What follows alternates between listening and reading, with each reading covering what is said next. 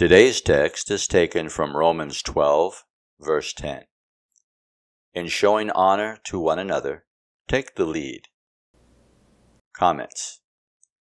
When we are humble and modest, we are more likely to be joyful. Why so?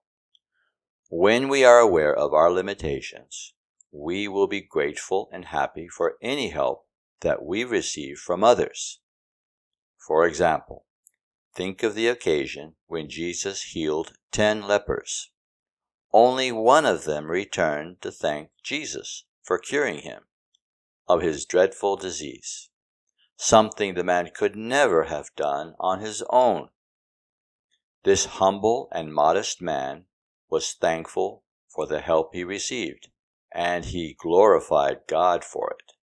Luke 17, verses 11 through 19. Humble, modest people tend to get along well with others and are more likely to have close friends. Why? They willingly acknowledge that other people have fine qualities and show confidence in them. Humble and modest ones are happy when others succeed in whatever assignment they receive and are quick to commend them and honor them. Taken from the 2020 Watchtower, August edition, Study Article 32, paragraphs 17 and 18.